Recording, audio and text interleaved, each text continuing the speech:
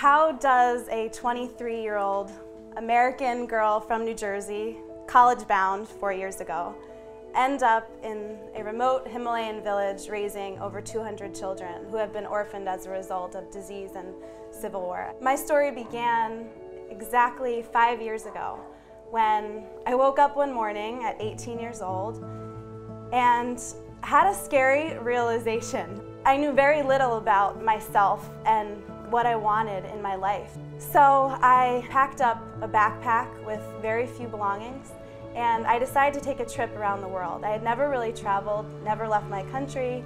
All of a sudden my whole world opened up. There was so much to learn and so much to discover outside of the walls of a four-walled classroom. I was walking down the road one day when I locked eyes with this little girl. Her name's Laukora. Her job every day was to take loads from the bus park all the way into the villages, and she'd go back and forth all day. She'd make $1, $2 in the day to feed her family. This is the life of a Nepalese orphan. I looked at her and I saw every single piece of myself. And I was devastated. I thought, what have we done as a human family that our children are living this way?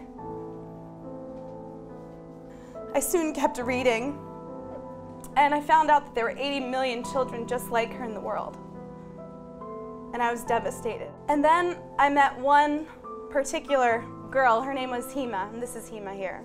She was 7 years old, but every day when I walked to meet her, she'd just smile with these big bright eyes and she'd say, "Namaste, Didi." And I thought for the first time, okay, Maggie, forget the 80 million. What if you just started with Hemo? Is there something that you can do to change the life of just one child? And I thought at 18, and as the entrepreneurial mind that I have, okay, I can do that. What if I just supported the education of this one child? How would her life change? And this is Hema a couple of weeks later. I put her into school and followed and tracked her progress. But the sad thing was that I didn't think it was enough. There were kids that didn't have homes and families, and they were orphans. And one day I had this idea. I found a piece of land, and it just happened to be $5,000. And I wanted to build a home for orphan kids, a home and a school and a base. I called up my parents and I said, "Can you send me over my $5,000 of life savings?" I had saved up from the time I was about 6 years old, every penny. I babysat starting from the time I was 12 to when I was 18. And sure enough, they wired over that $5,000, and I bought my first piece of property in Nepal.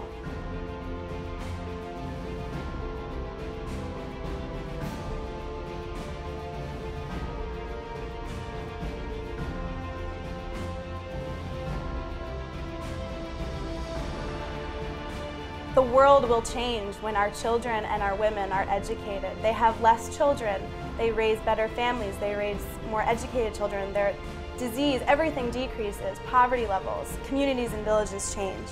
And the thing about this work that I do is that it's very addicting. So I thought, okay, one kid, if I could do one, why not 10? What if my dream was to walk across this dry riverbed one day and not see a single child breaking stone? That's what I want. I want to create a world that I want to see every day. And I think we have the power to do that. I don't think you have to go 8,000 miles away to the foothills of the Himalayas. I think the beauty of all of us is that we have talents and we have gifts. And this just happened to be mine, and I'm really lucky to have found it and created my little slice of heaven, my little paradise. And I think that the world will change when we all find that for ourselves, where we wake up every day and we wouldn't rather be anywhere else in the world doing any other kind of work. We think of all of the things we don't have instead of the things that we do have. Oh, I could do that if I had more money, once I have my PhD, after I'm settled, after I'm established, after I'm famous. Well, what if everything you had was everything you have right now? Your body and your mind and that sense of, I can do anything.